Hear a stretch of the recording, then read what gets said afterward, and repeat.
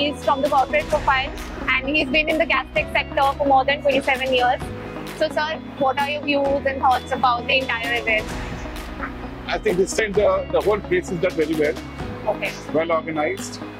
And I think it's better than what we had in the IW 2023 in Bangalore.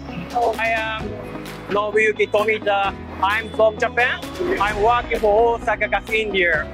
So I'm working for the AG&P together. So we are very supplied by the Indian Energy Week. So it's a very good achievement for all Indian energy companies. And yeah, we will try to collaborate more with AG&P members. Thank you. So I'm Sumiya from Japan. I'm working at Osaka Gas with him, and I'm also working with AG&P members. Yeah, I was so surprised at this event. I've never seen such a big event.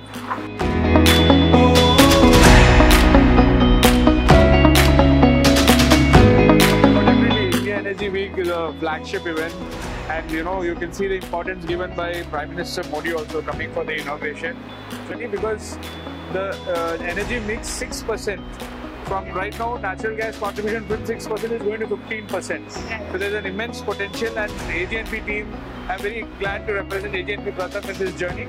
And we are very hopeful that we will achieve our targets, which we are doing, and of setting up more than 1,500 CNG stations, connecting more than 1 crore households to domestic PNG.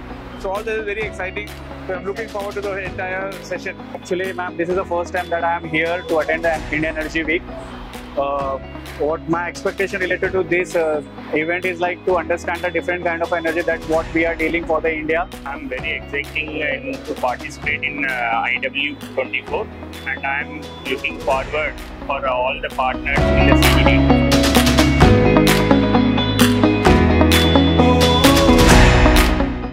I'm very pleasant and very excited to be a part of Indian Energy Week. And yes, by attending this event, I met all the CGD and the business partners. It's a very fantastic platform to meet the old guys and our business partners. I'm very excited.